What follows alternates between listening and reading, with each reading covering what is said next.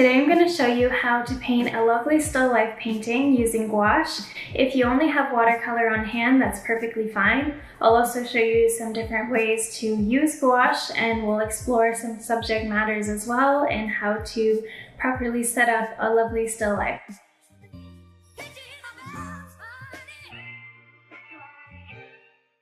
Still life paintings are a great way to develop your painting skills. It's always my go-to when I don't know what to paint. A good still life is typically composed of some contrasting objects such as glass and fruit, linen and metal, or botanicals and ceramics. By the end of this class, you'll have a lovely still life painting that you can hang in your home. You'll also refine your painting skills. Please feel free to follow along my still life example, or you can definitely create your own as you'd like. I can't wait to see what you create.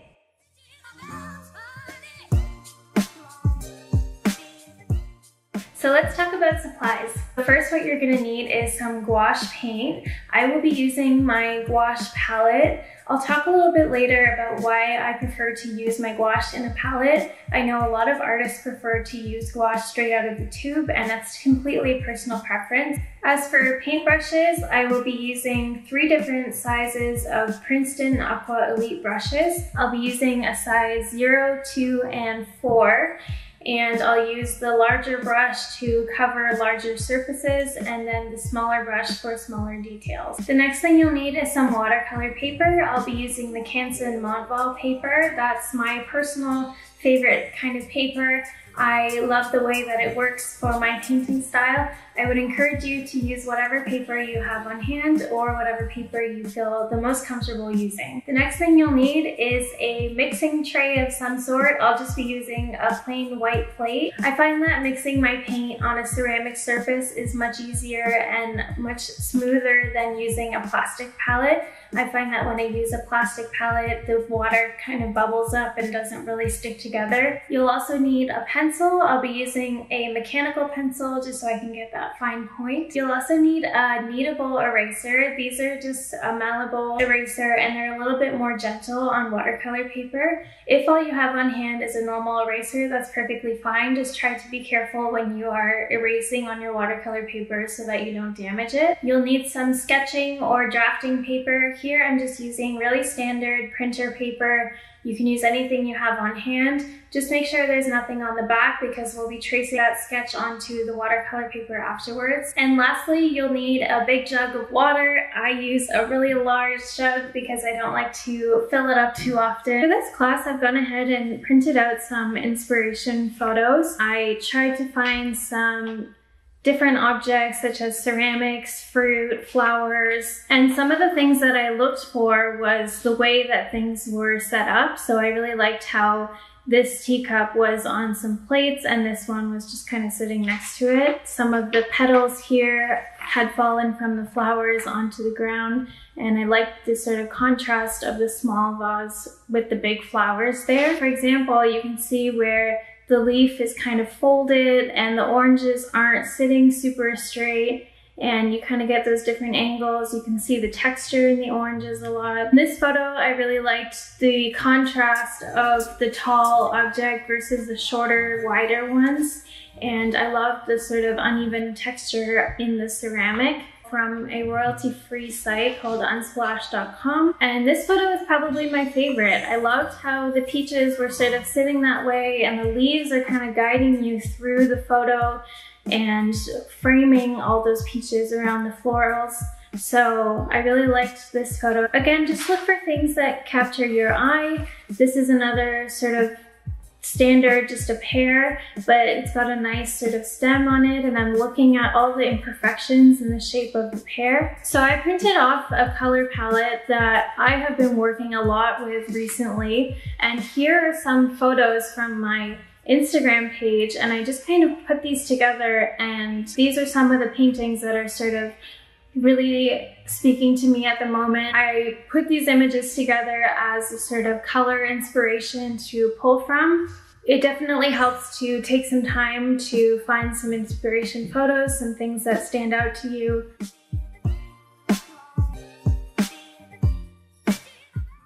One thing that I do want to mention with still lifes is that it's great to start with a triangle sort of shape, and it can be a symmetrical or asymmetrical triangle, but having the shape really makes you think about what objects might go where. You'll see a lot of still life paintings and photography do have this kind of triangle shape to them. I think I'm going to start with these bananas. I think I'm going to go ahead and add a few bananas in here, and I'm going to kind of bring them up to a third of the way up.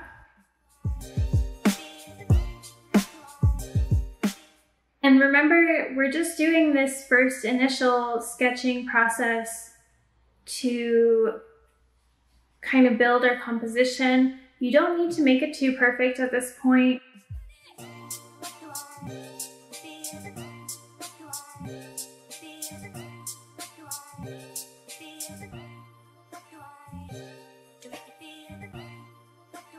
The next picture that I'm going to pull from is this one, because I really love these peaches here. I love the way that they're sitting like that, and I definitely think I want to incorporate some of those in here. So I think I'm gonna add about just maybe one here. And peaches tend to have this sort of funny little shape to them.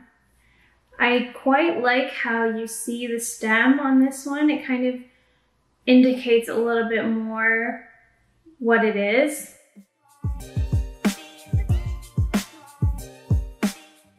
I'm really just making this up as I go. I'm not trying to be too perfect.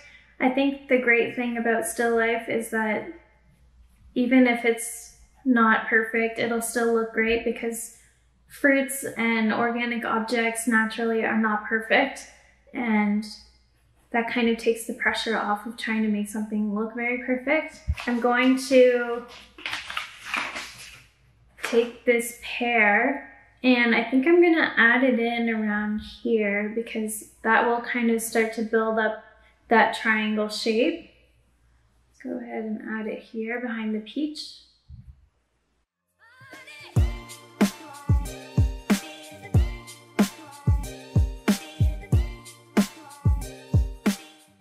I really liked the leaf here on this pear, and I think I want to include something like that. So I think I'm just going to add a little leaf here like that. So you can see how my fruit right now are kind of starting to build that triangle composition, and I'm using that as a sort of guideline, and that way it'll look really balanced. I really like these tulips here. I think it's perfect for spring. I also like these tulip leaves here. There's just sort of, this could be a great guide to how they might sit in a pot or a vase. And I'm really enjoying the uneven shape of this vase here. It's sort of very wonky and imperfect, but I really like it for that. I think the end of the vase will probably come to about here, and I'll just sort of build that downwards.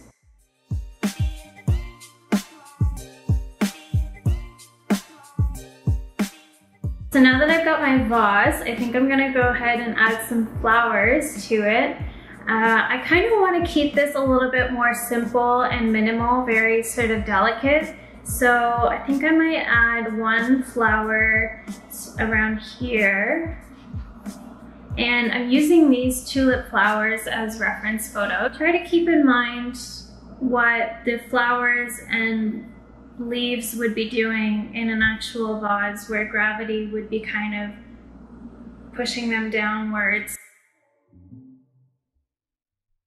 I'm gonna go in and add some leaves now. I fill up this space here, so I'm gonna just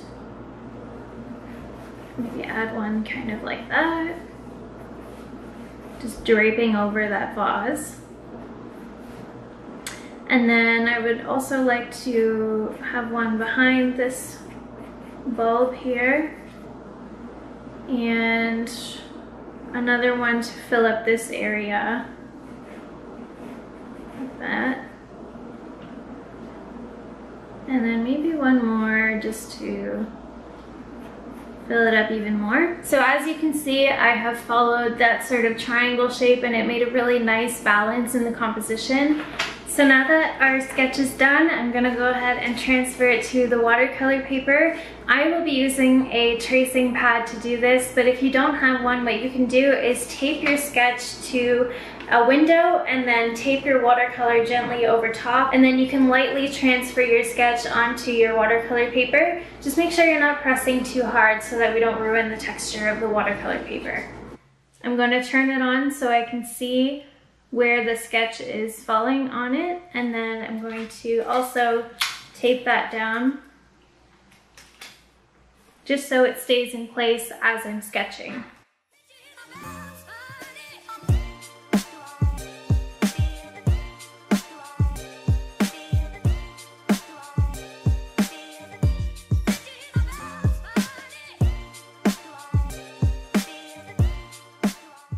And I'm just gonna turn off my tracing pad to see that I've got everything in there. So here's the before and after. So you can see how this sort of organic sketching process really helped me redefine that composition and get everything looking the way I want it to.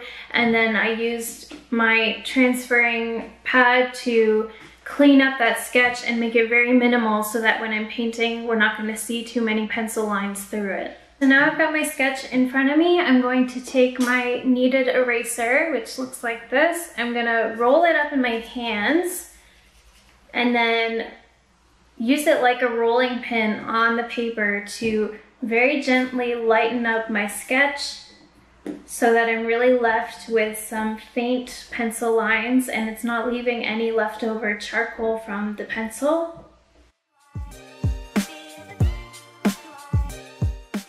So before we jump into painting, I really quickly wanted to show you a few different ways that you can use gouache. So a lot of the time I see a lot of artists using gouache to create very flat washes and flat shapes, and that's great if you want to do that. And I just want to show you some other ways that you can use gouache that are a little bit different and sort of unconventional than the typical way of using gouache. So typically what I see is a lot of artists just using a very small amount of water and then painting some sort of flat shapes like this.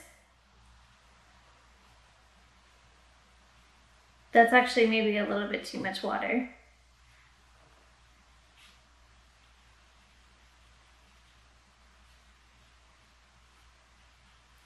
So you can use gouache as almost like an acrylic where it's very sort of flat like that, or you can also, if you add more water to your gouache, you'll actually end up with something that's a little bit more like a watercolor. So just keep in mind that gouache is not watercolor and it won't act like watercolor where it'll sort of spread out in the same way that a watercolor would. However, you can really get some nice watery shapes by using more water with your gouache. So this is how I personally like to use gouache, and I would recommend that you do a little bit of experimenting and see what you prefer. But you'll see me using gouache kind of like this throughout this class, where I'm using a lot of water with it to get a little bit more dimension to it. So I'm going to start with painting these bananas here. So I'm going to grab some yellow, and I think I'm going to do a sort of pale, warm yellow. Once I'm happy with my consistency, I'm going to go ahead and start painting. So you can see I'm adding a lot of water here, and I like to have my gouache to be this kind of consistency where it is quite watery. And I'm going to go ahead and start painting.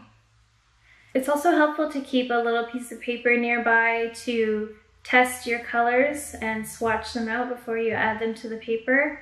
A lot of the time, a color might come out a little bit different on your paper than you expect, so it's good to have a little piece of swatch paper nearby so that you can test it out. And sometimes I like to just add some water directly onto the paper and kind of let the paint do its thing. I like to have those hard edges and outlines, but then inside the object, I kind of like to just add water and then let it do whatever it wants to do. For this last banana here, you see that I'm leaving a little white gap in between these bananas, and that just kind of helps identify where that banana is starting. And I don't want it to look like one solid shape. I really want them to look like it's 3 separate bananas here, so that's why I'm leaving a little white gap there.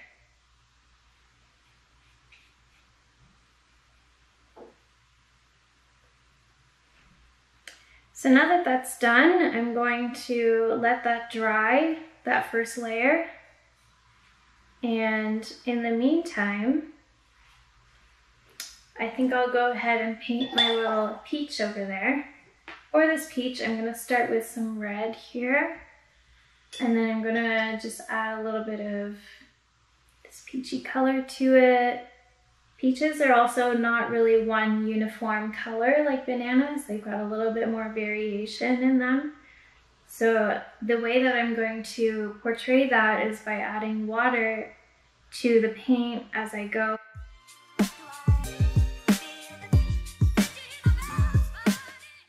And next I'm going to paint my little tulips. I think I'm gonna make these this nice sort of pink color, like a pale pastel pink. And I just got some paint on my hands, so I'm just gonna wipe that off. So I'm gonna use this very bright pink over here and start with that, and then I'll mix in some other colors there to just kind of make it a little bit more subtle. I might use some of this orange from my peaches and some of the yellow from my bananas in there to create a different color. And I'm going to use a lot of water on these tulips because I want a lot of variation in the petals. I want them to look a little bit softer and more dynamic.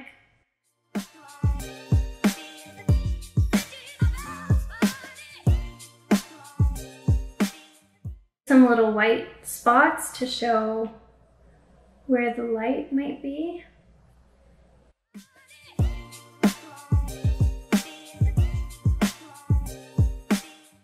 So it's good to note that the amount of water you use will also largely depend on what kind of paper you're using. So if you're using an Arches cold press paper, for example, you'll need a lot of water to fill up those areas. That's because the paper is 100% cotton, so it's acting like a sponge and really pulling in that water. Whereas this paper, I don't believe is 100% cotton. The paint tends to stay on the surface a little bit longer before seeping into the paper. So it gives it a little bit more time to move around, and the more water you have on there, the more messy it might look because it's kind of moving around a little bit more. So taking this darker yellow color, I'm gonna go in and add a little bit more depth to these bananas. So first of all, I'm gonna go in and create a few shadows by adding a few indications of shadow along the edges of where the bananas sort of touch. And I'm going to actually flip my paper around here just to get a good angle, because I like to kind of use my brush a little bit more on the flat side. And that really gives me some more organic brushwork.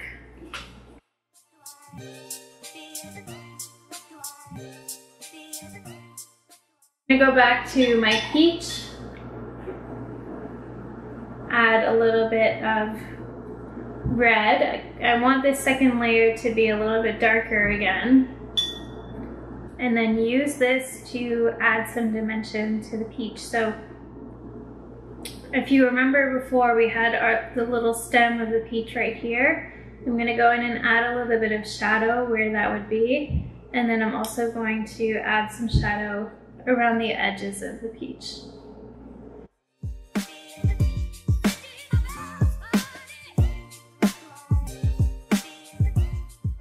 Leave it at that. And then I'll go back to my flowers again. Get that pink color. I'm gonna add some of that peach color to it to darken it up a little bit. And then I'll go in and add some dimension to these petals here, like this.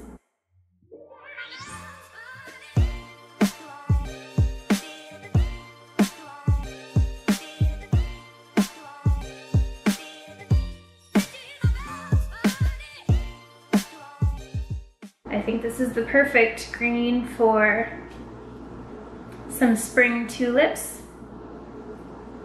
Add some water to that.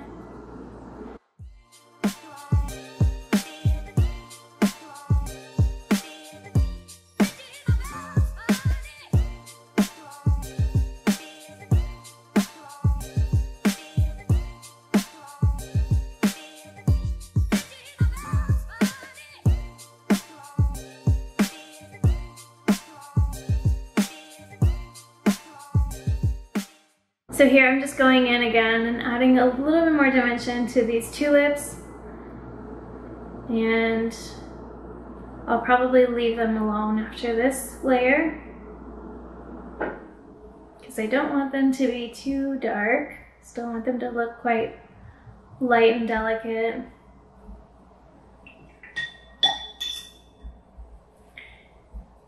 And I'm gonna go back to my peach here one more time and just add a little bit more depth to it by adding another layer. And what makes this easier is that actually my paint has already started to dry on my palette, so it's already a little bit thicker than it was. So I actually don't really need to add water to it or anything. It's already sort of darker for me. And I'm gonna circle back to these bananas because we're gonna make them a little bit imperfect. And to do this, I'm going to take some brown. The best bananas are the ones that are sort of spotted. This would be really great exercise if you had a really ripe banana in front of you to paint all the little spots on it. I'll go ahead and add a little bit of brown to the stem, like this. And then I'm gonna add some brown to the tip of the bananas. And then I think I will also just add some little spots. It's making me hungry.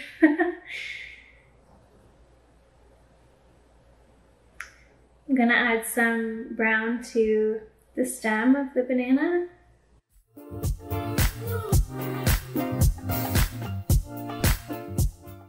So you can see just by adding a little bit of character to the fruit like that, I've really sort of brought it to life.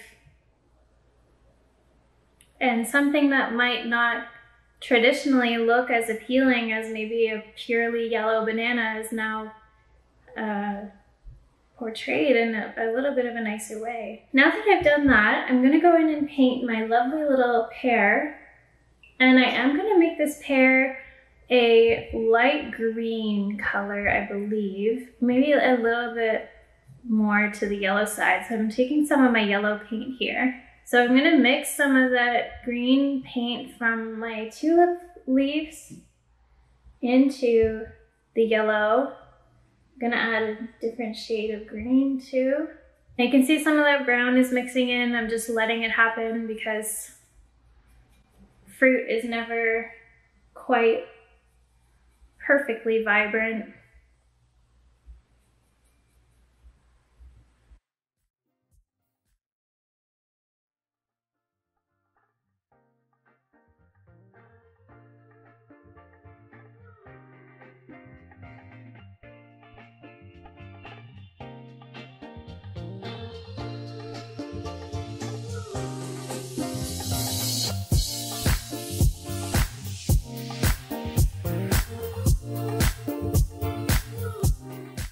I'm gonna go in and paint those leaves with my green color. I'm almost gonna use like a blue-green here.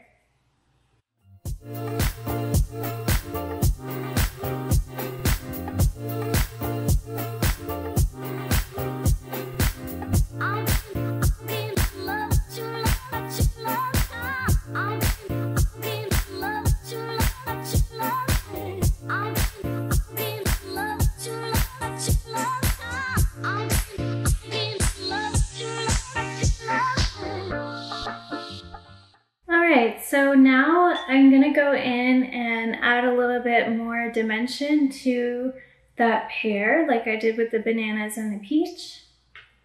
So I'm taking a little bit more of a darker color. Again, my paint has had a little bit of time to dry up a bit more on my palette, so it is naturally a little bit thicker.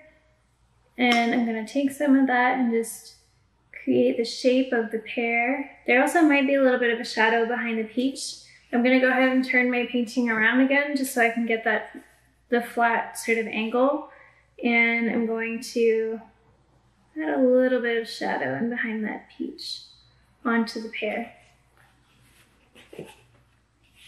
This is a little bit confusing, but with gouache, lighter colors tend to dry darker and darker colors tend to dry lighter. So if you can keep that in mind as you're painting, I know it's hard to remember at first and it takes a little bit of time to get used to gouache because of that, but it's because of the chalkiness of the pigment that it does that. So that's just something to keep in mind. If you do paint something and it looks really dark, just keep in mind it'll probably end up a little bit lighter than you think it will.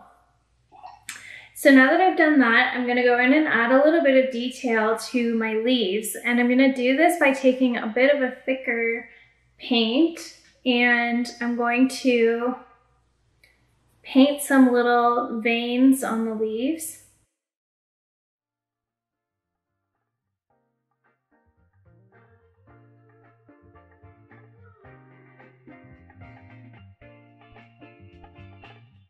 I am kind of painting down the center of the leaf, but you can also paint on the edge of the leaf to indicate where it might be folding over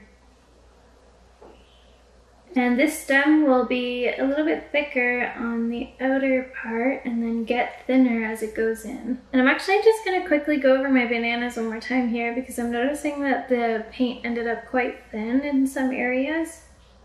So really quickly I'm just going to darken that up a little bit.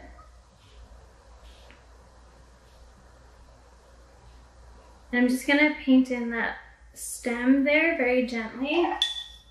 And then I might just add a little bit of a leaf there.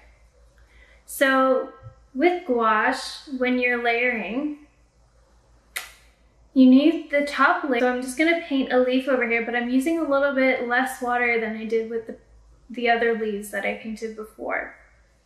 And I'm going to add a little stem and then just a little leaf like that. And I'm adding more paint where I can still see the peach underneath. But at this point, I'm not sure what color I want to make the vase. So what I'm going to do is I'm going to paint a couple of swatches here. I'm just going to see which color I prefer to have there. So I think I'm going to go ahead and make this vase like a really light ballerina pink color. So I'm going to use this really pretty pink that I have in my palette, and I'm not going to mix it at all because I really like this color. I'm very familiar with my palette because I've been using it for quite some time now, and I just kind of refill it as I go.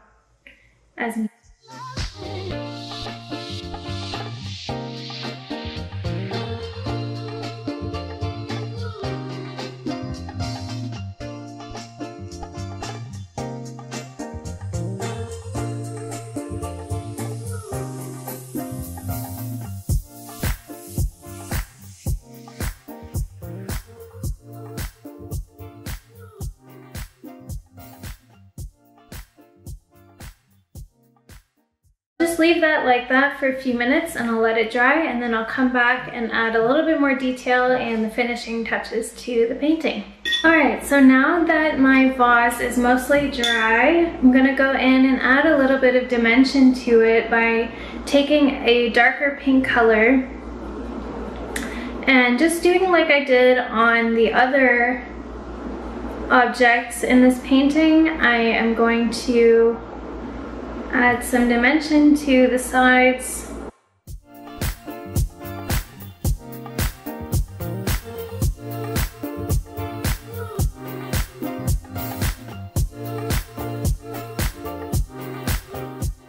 What I'm going to do is I'm going to actually add a little bit of a cast shadow coming this way. So most of my objects, their darkest spots are kind of around the left side. So I'm going to add a little bit of a cast shadow using a nice, very light taupe color.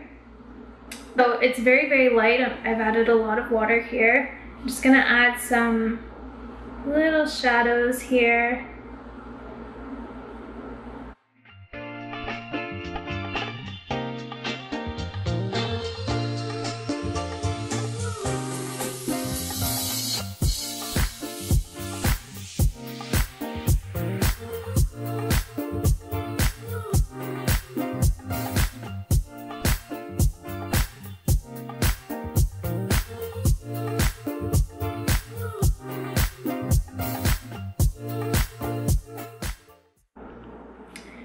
Now I'm gonna just go in and add a few more little details here and there, such as this stem here, these bananas.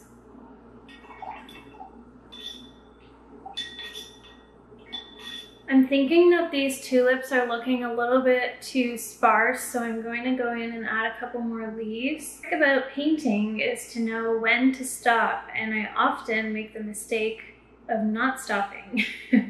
But in this case, I do want them to look a little bit more full, so I'm going to go in and just add a little bit more to these leaves, maybe add a few more leaves to them to just make it a little bit more full, like that. And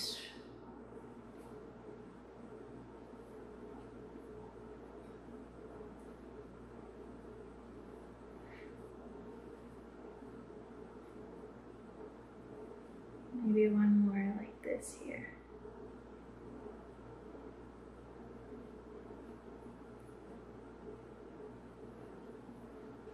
Like I did before.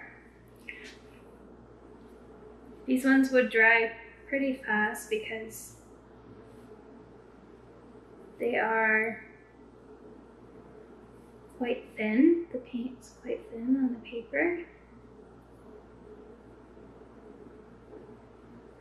Now on these tulips where the stem would meet the flower, you would have a little bit of a thicker sort of area here, so I'm just adding that in really quick. And I think we're done.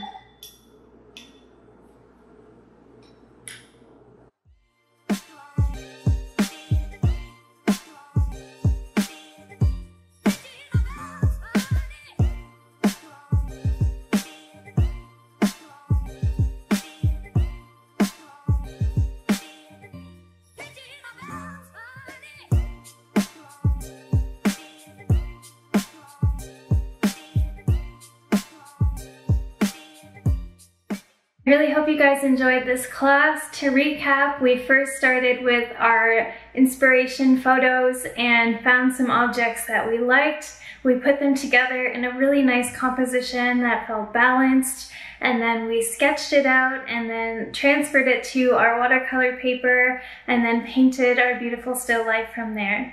I hope you really enjoyed this video. I hope you feel like you are more comfortable with painting now if you wanted to refine your skills. If you have any questions about the materials or anything that I've used here as well, please feel free to ask. Thank you so much for tuning in, and I will see you next time. Bye!